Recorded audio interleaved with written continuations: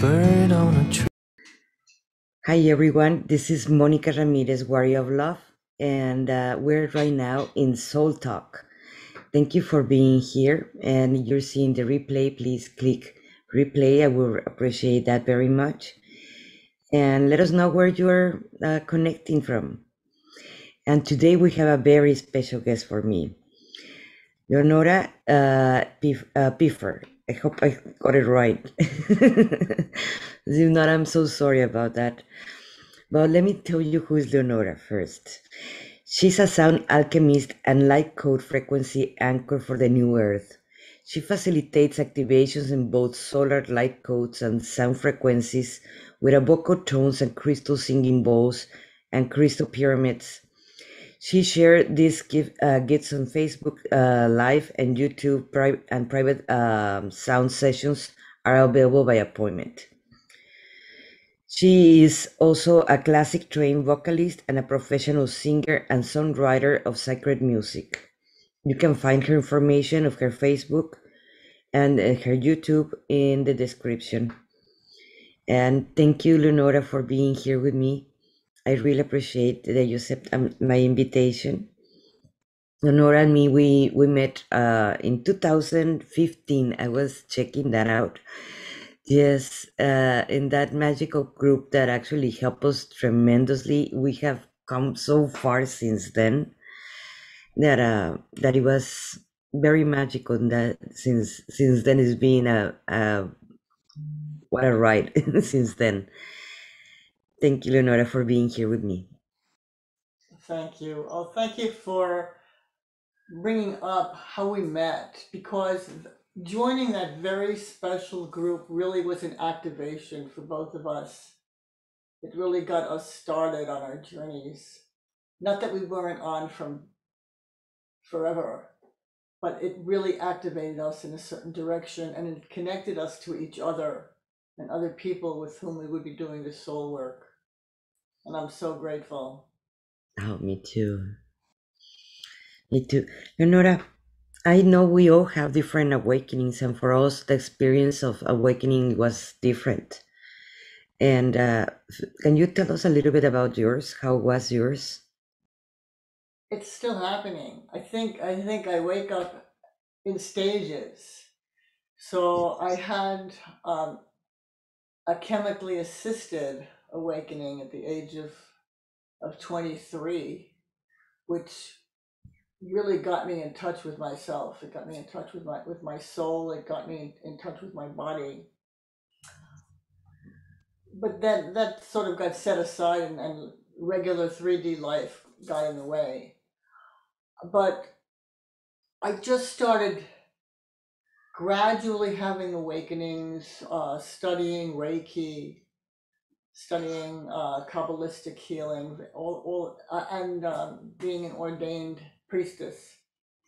So each thing put another layer of awakening. And most of my awakenings have been wordless realizations, epiphanies, clear cognizance of suddenly knowing, but not being able to reduce to words. So this is an ongoing process. More and more is awakening. I do agree. We go into stages, and there's different levels and different layers and layers and layers that we discover in ourselves. And yes, epiphanies they're very important for all of us. Aha moments. Those aha moments are the ones that take us to a different level. Each one. And I never tell myself, this is it. No. This is just at that moment, that's what that is. It doesn't make it truth, ultimate truth. That makes it true for me now at this moment. Yes. And that frees me for the next moment. Yes, that is very true. Because people tell me, we're gonna stop advancing or ascending? Like, I don't know. I really don't know. The universe continues expanding. So I don't know where how far we're gonna go, or how I know there is layers and layers and layers that you discover one and there's another one underneath, but there are more things that we have to work on and heal, and the process is continue going, and that's what it keeps us alive and continue curious at the same time to see what Yes, is next. very curious. Hmm. There's this, it's a familiar phrase, beginner's mind, but it's this curious, it's this innocent curiosity where you don't know what it is. You don't have preconceived notions what it is, and it allows it to be exactly what it is presenting for you at that moment. Hmm. Curious, what is that? Like sun gazing, for example. Wow, a lot of activations just with sun gazing. What is that? What are these colors? What are these shadows? What what is being signaled to my soul with these light code flashes? It's not translatable, but it's curiosity that draws me in. Yeah, and that's what keeps us alive at the same time and hopeful that there's something more in there, and that is important in the process of ascension for all human beings, I believe so. It's And trust. It's a trust. yes, Earth is expanding. We're expanding. We trust that this goes on. We trust that this is happening.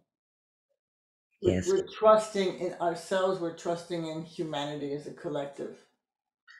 yes, it's different layers of surrendering at the same time.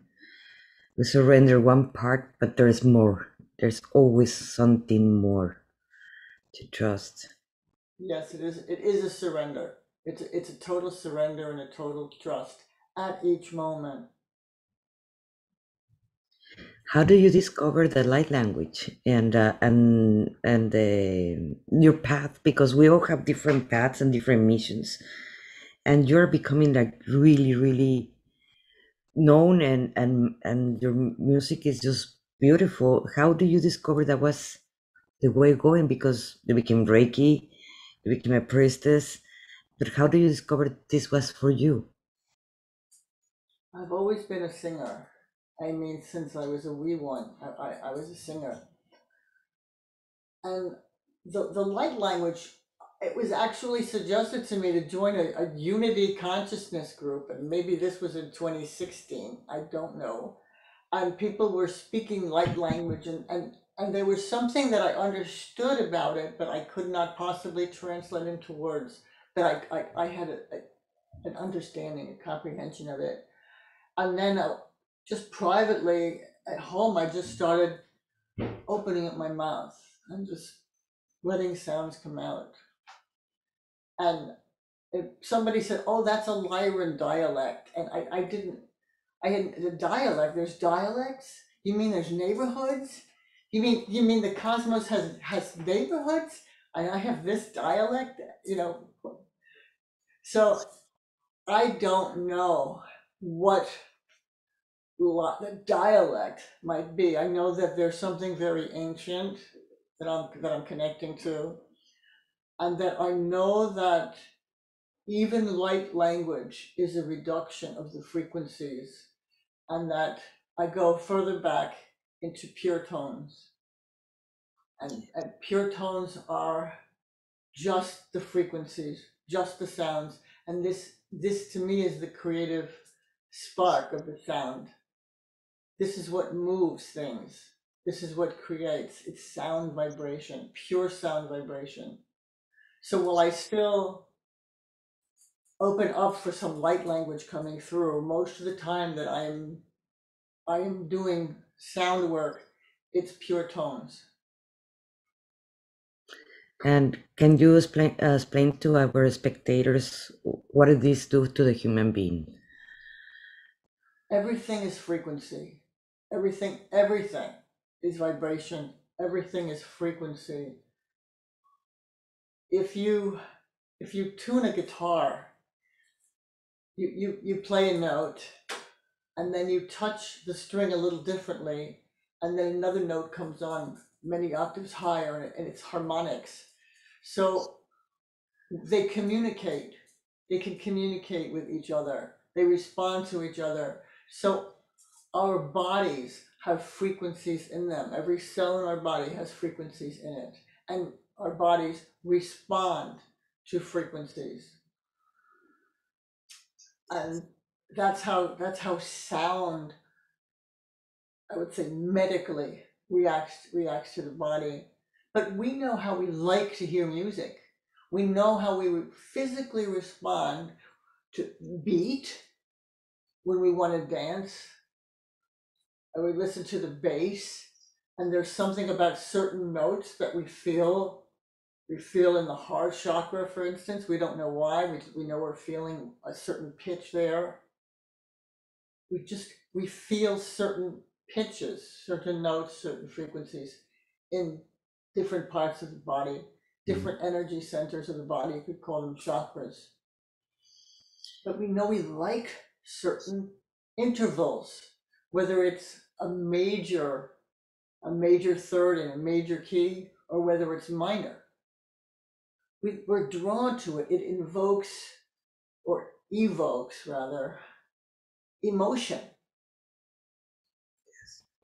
It's not intellectual. It might spark a memory, but it evokes an emotion. When you're playing, I see you sometimes saying, I'm gonna do a heart chakra or plexus solar or something. Do you plan when you're gonna play your music or do light language? Do this is gonna be for the heart chakra or this is gonna be for this? Or you just come and later on you say, oh, this was for this. When I do light languages, I don't know what is gonna be coming out. It just come and it's like, oh, it was to anchor this or anchor that, but it was, I don't know. So do you know when it's I never know what's going to come out in terms of light language. I never know if something is going to want to come through for light language. I will set up an overall intent of singing bowls that I happen to like the sound of them together. I like to include the heart chakra in most of them. For immune support and unconditional love, I've been using the high heart singing bowl. Most of the ones that I do outside are high heart. I also have a 528 hertz fourth octave C singing bowl for DNA upgrade and repair. And the universe tends to give me hints on what bowls to bring out, or if I should come out. If I see the sun, okay, you need to come out, you need to anchor those, you need to share those light codes, set them up. and how was for you the the acceptance of your family? Because we all have passed through that. Um, we all have passed through that. Believe me, I'm divorced now. So, but how your family actually accept who you are now? Because you're amazing, you're great. But how that is being, how is that by friends and by family have I been accepted now? At the beginning, I imagine it was harder, but now, how is? Well, at the beginning, I didn't say anything to anybody about anything until I started with the music, because that's one thing that my husband has always been very supportive of. That's one thing that my mother has always been supportive of. Even my sister, she's okay, a musician. So when if it can be related to within their vantage point, they can accept it. I am a musician. Now, my husband might joke with me about activation, but that's okay, because I had to accept layer by layer. It's okay. They accept layer by layer whatever they can. I treat them with kindness. Everyone gets respect and kindness. And I don't try and shove anything down their throats that is not within the purview of their relatability. Just enough to invite them to expand a little, but not a strenuous stretch. Have you noticed that they have opened up more with with the music that now you play for them? That they have opened a little bit more to all this? Yeah, I think my husband does appreciate the light codes. He does appreciate the rainbow light and the sun, because he will even tell me, "Oh, there's light codes there. You may be interested in seeing this. Come and see this. It's light codes." He may he may even be receiving some kind of an activation from it. I don't know, but as a support and kindness to me, he's saying, "Okay, there's light codes coming through here now. Come and get this," even if it's from just a photography standpoint. So more and more, he's supportive of that, and he was my producer and videographer for my CD. And so he even suggests, okay, time to make your next CD and DVD. Time to do this. So he even pushes me, just knowing that there's something about it that's central to me. So even if he's just being supportive, I'm very grateful. That is good to hear. That is really good to hear. Because I believe it is important to have the support from the people that we love. It feels good. It feels really good. Then, I totally respect and accept everyone in my family for where they are and what their preferences and choices are. yes, we can't force anyone to, or it's not even respectful if we try to force anyone. It's their path, it's their time, is whenever they choose to. Exactly. We can't force anyone. That was I believe that was one of the hardest parts that we have to understand at the beginning when we were waking up. We wanted to share and we wanted to tell everybody, but at the same time, that's when we start feeling rejections, and it was scary. It was scary. I even my students, I tell them when I came out of the closet as a channeler, and they laugh at that, but that is I tried to hide it.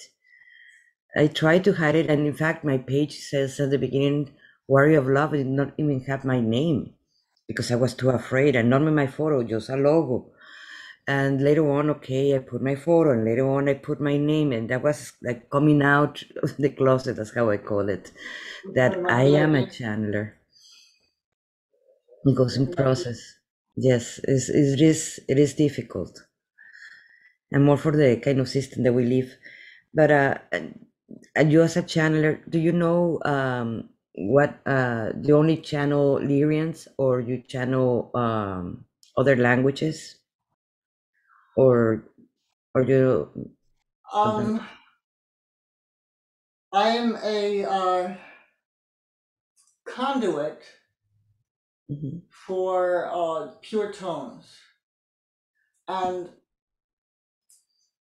ancient light language, whatever that is, and I don't have an identification to narrow it down. Whether it is Lyran or just I know it's Andromedan pure tones from my origins, Lyran from, how do I say, reduction down into the Milky Way for more physicality. So it might be Lyran, but it's just a conduit for these tones, and a conduit or an anchor for the solar codes, the sunlight codes to come in. And very often I'm able to do them together if I can go outside or get to a window when they're coming through. Mm. And there's sometimes the sun responds to the tones, that the light actually will respond in the rhythm to the tone of the bowl, as though everything is dancing one dance together. whether it's the trees and the breeze and then the birds and the sunlight and the balls, everything. It's just dancing with reality And you within notice, where we are. do you notice something that changes in your life after you start playing, after you start affronting your own fears and affronting your own things? Have you seen some changes in you? I've seen some amazing changes. I went through a personal willingness to be completely on my own about what I do. I mean, I went to like the spiritual mat with myself about it. Just willingness to, I'm going all the way. I have to be myself. So I had a personal opportunity where I had to do that. And that's okay. I was willing, okay, everybody is just going to think I'm crazy, and that's all right. It's okay. Mhm. Yes, thank God for the communities that we have still, at Wow, least in social media. I'm grateful. I'm Yes. very, very grateful because fortunately, my local friends, family, coworkers, they think I'm funny. So, oh, we'll keep Lenora around because she's funny. So that's fine. Funny and nice to people, and I'm not confrontational or anything. I just do my thing, just do my work. That's it. This is what I do. Not force converting anybody, and this is what I do.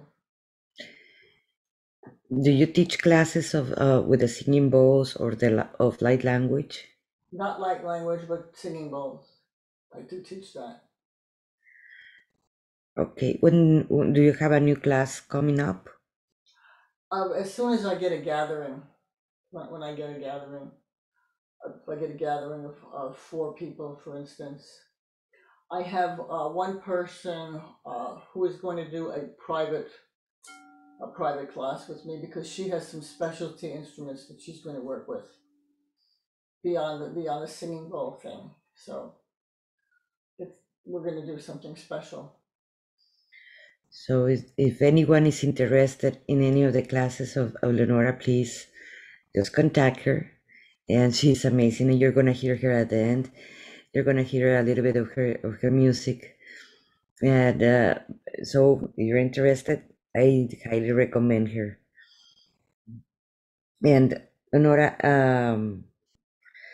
do you also channel messages or things like that, or only Um, I I'm looking for another word besides channel. I deliver. I will get sort of like, I guess I call it like a clear cognizance flash. So I will get a message of some sort and deliver it. And the reason I don't channel is because I'm here in the body all the time. I stay embodied for it, as opposed to going into a trance like a actual channel people would go into more of a trance for it, right? not necessarily. There are many ways of channeling, not only one way of channeling. As one way of channeling, getting out of, you're staying in your body, just Yeah, so another being comes in. Light language is another way of channeling. Automatic writing is another way of channeling. yeah, yeah. Receiving But message you're still telepathy, there. yes, or receiving telepathy messages in a way is channeling. There are many ways of channeling, not only one. I use the word channeling because that's the more common known by everybody. But Most people that's know that as channeling. Yeah, I say delivering, um, because it's going through my instrument. So the package comes to me, my instrument, and I send it out. So I put myself in as the middle person, so that yes. it may be a wording thing, or I may not know that much about about channeling. Messages come through, and I I will deliver the message if it serves. What I don't do, which I did do years ago, I blurted out of nowhere. I wasn't woke, and it was my workout partner at the gym who was telling me something, and I gave her some prophecy, which was true. But it was like, no, no, you don't do that. You don't go, you're not invited. So I don't do that. Um, and often when I'm doing my free live sessions, people will say, "Do you have messages for me, or can I get a reading?" And I always say no, because I want them to do their own reading. Yes, I understand. I am a Reiki master too, and I came to understand. I used to use the word healer, and I remove it. I remove it because I believe that we can no healer in the world can heal. The healing has to come from each person, and coaches were just guides in reality, and the people has to do their own healing. We can guide them, we can help them, but they have to do their own work. We're facilitators. Exactly. Yes. We that's the only thing we can We do as can't do human. it for them. Just like we learned in Reiki, you can't go, you're not invited. If they Yes. have not asked for it, we can't just jump in there. Yes. You and I took the class together beyond Reiki. We took the Yes. multidimensional healing class together. I know. I remember sitting in it with you. That was Yes. life changing. Yes. That was the multidimensional energy healing. Yeah, That was the five name. dimensional healing with Carrie K. Yes. Yes. That was very, very interesting class to have. But it just taught me a lot about healing, about facilitating healing, and how that we're holding space for the person to do the work. Yes. And people do the work during the sound journeys. I'm not saying anything. I am providing the sound journeys. I don't give a lick of advice, except wear AirPods or headphones or something for maximum sound and be relaxed. And don't drive a car. Yeah. You want to be home and safe. But I don't do anything except play the music, and they go through their own process. That's it. I just facilitate. I Yes. That's won't cool. even say, "Oh, I think this chakra is out." I won't diagnose. Nothing at all. I may be called to linger a little longer on a particular ball. That's different. But there's Yes. no diagnosing, no healing of the other person. Yes, because in a way we can take the I feel like we take the power away saying, "Oh, I'm gonna heal you." You're taking the power away of the person. And the person is already powerful enough, but they have to do the work. So actually they can anchor that knowledge or that aha moment or whatever they have to do so they can continue in their path. So Right? you're honoring their power. Exactly. That is the first thing for healing is Hmm. honoring their ability to heal themselves. Exactly. That's the ultimate respect. Yes. Yes.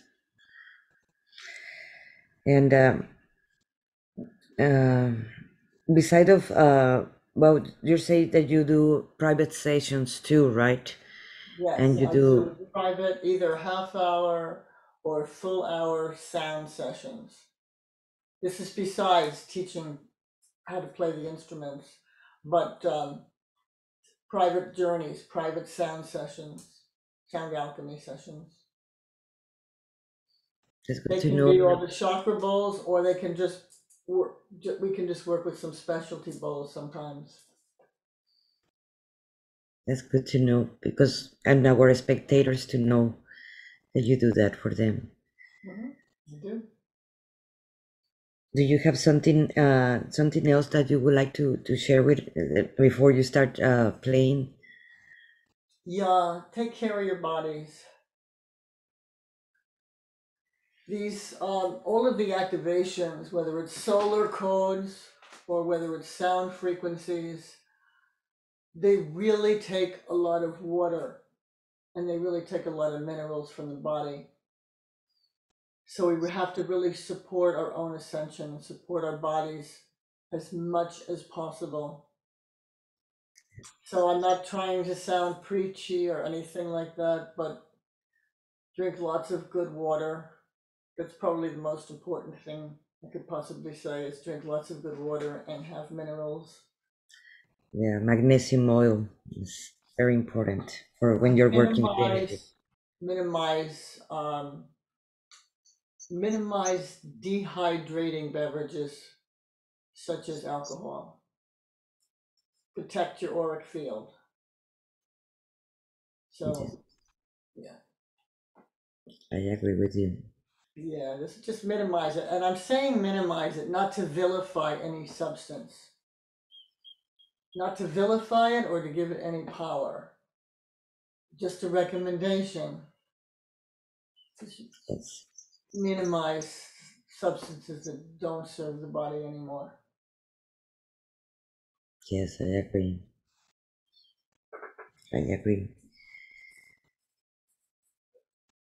And in YouTube, you have also your channel where people can hear you. If you, Yes, I do. I have a YouTube, and it is under. I think. I think it's under Lenora Pfeffer. It's probably under that. Oh my goodness. let It'll be me under my name. How else is anybody gonna find me? let me put it. Let me. I have it here, and let me share it in the comments. Yeah, that would be great. Thank you very much. Yeah, yeah. It's just mine under my name, Lenora Pfeffer. I have Instagram also, but I think the YouTube is more substantive because you'll see anything from a a 3 minute activation to a 20 minute activation on YouTube. So you get a general idea. And I try and update YouTube about once a week. I do this very organically. Whenever I come on a Facebook Live, it's totally pop up. I do not have a set time of doing it. The only time I have a set time of doing it is if somebody books a session, then it's at a particular time. Otherwise, it's 100% organically done. Yeah, do it when you feel called to. Exactly. When I feel called to it. Often it does relate to the sunlight. If I go out to my backyard and I look at the pines and I see the light coming through, I just pull my equipment back there and hope for Wi-Fi. And I actually had it the other day. I shared it on this profile. I originated it on my other one, my Matrix Radio one. That is good. Yeah, it was inspiring. Would you like to play? Oh, Uh, I would yes. be honored. Let me. Would you pin the video Hmm. so like that we have you there. Okay, so we have the sound and everything, and what I'm going to do is practice what I preach. Even though I said I wasn't going to get preachy, here we go. But I'm going to support with some water, and I have just some 3 bowls here in one pyramid. Cheers.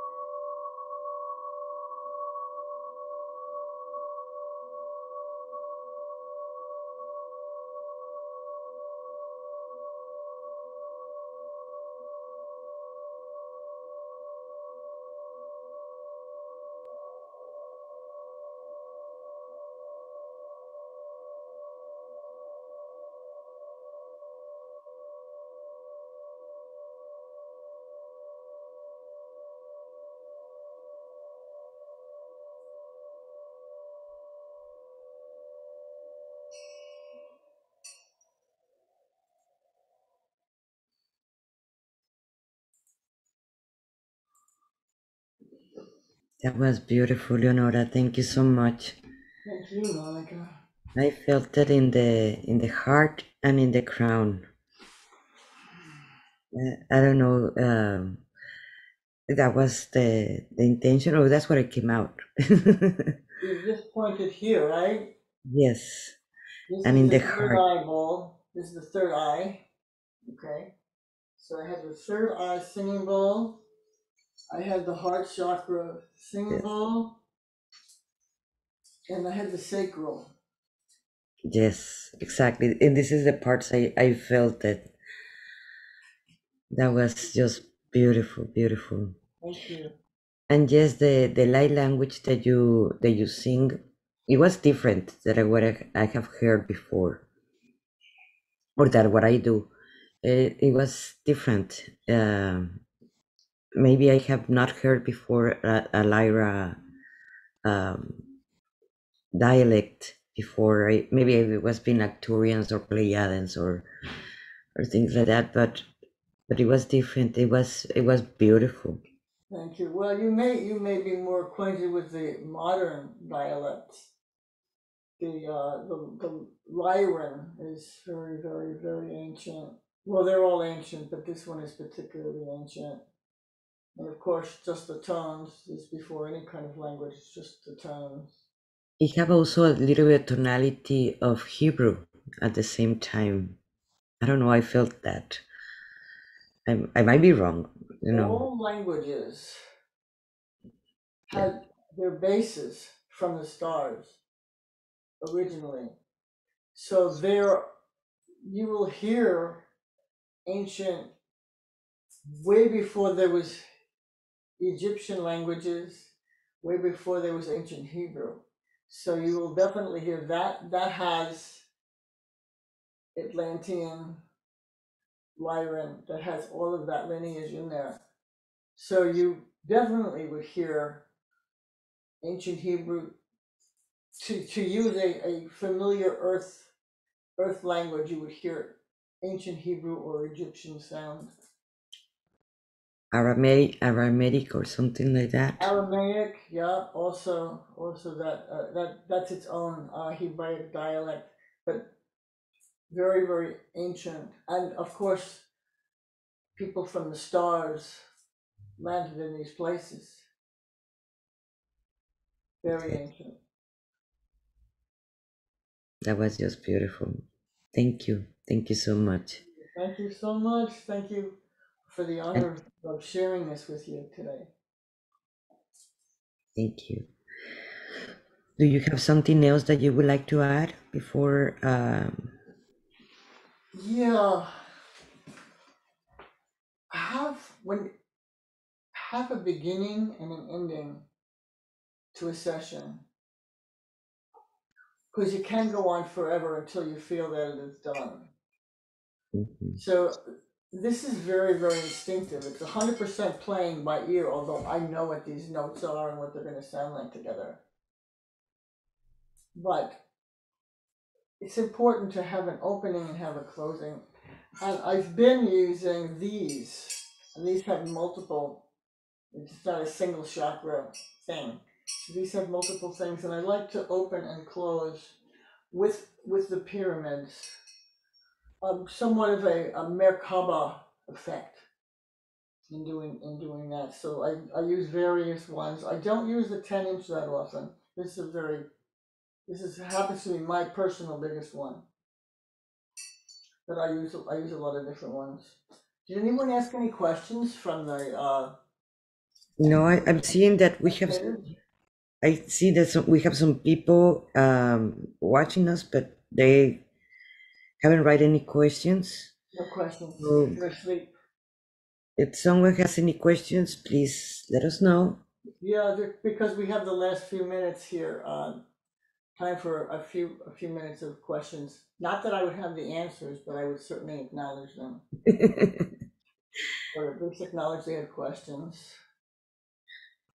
Well, if not, you will see it in the comments later on. For the people that are seeing the replay, please click replay. And if you have any questions, write it down.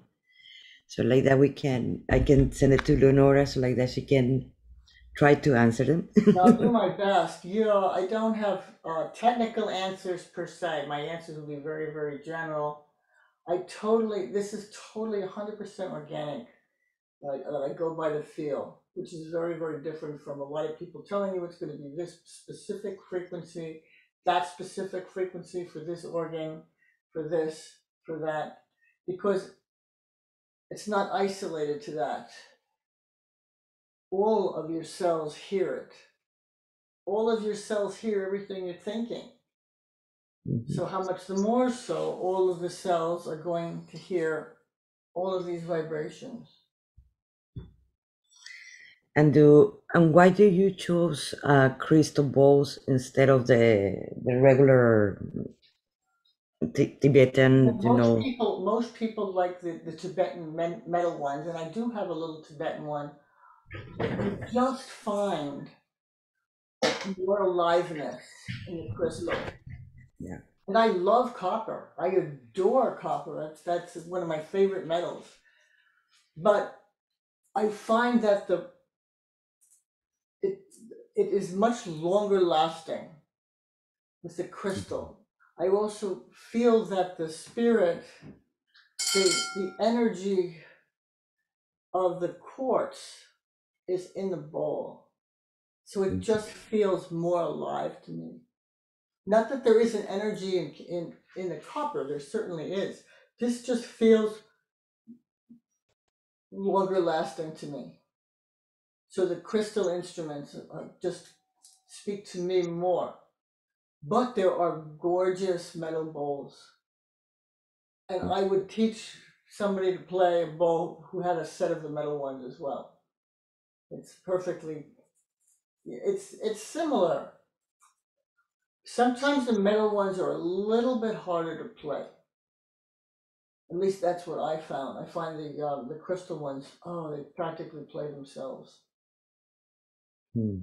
So I find them easy. I find them just very beautiful to be around.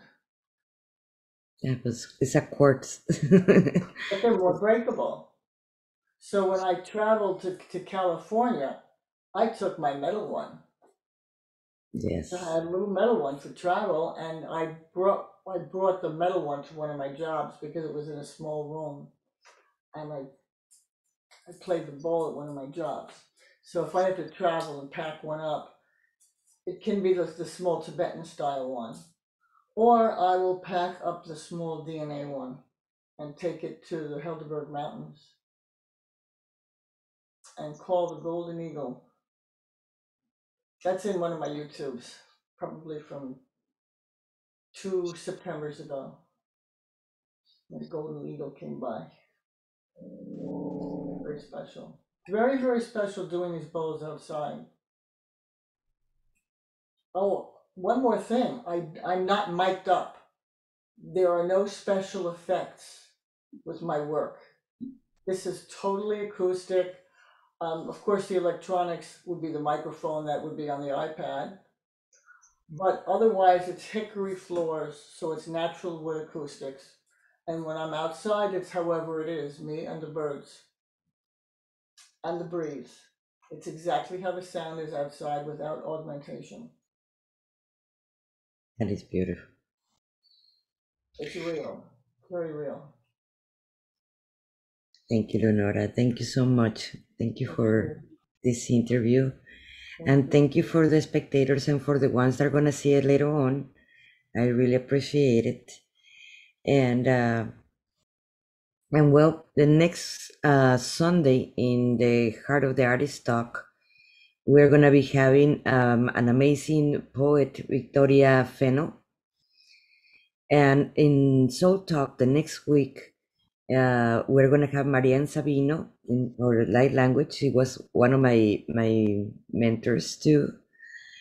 And also, just wanted to remind you guys that we're gonna we have the opening right now where the registration's open for the Path of the Heart, the retreat for 3 days, and we're gonna start a new challenge in Spanish in the 29th, 30th, and 31st. And if you have any questions, please contact me about this. And if you're interested in any of the classes or any of the sessions of Lenora, don't miss her YouTube. Just contact her and go to her YouTube. You can, so you can get some activations and you can get more. If you want more information, just contact her. And thank you, Leonora. I really appreciate it. Thank you. Thank you. Thank you so much. Thank you. I love you, sister. I love you, sister. Take care. Well, thank you guys, and I appreciate it. We're in Soul Talk, and this is Monica Ramirez, Warrior of Love. Thank you. Thank you, Leonora. Bye bye.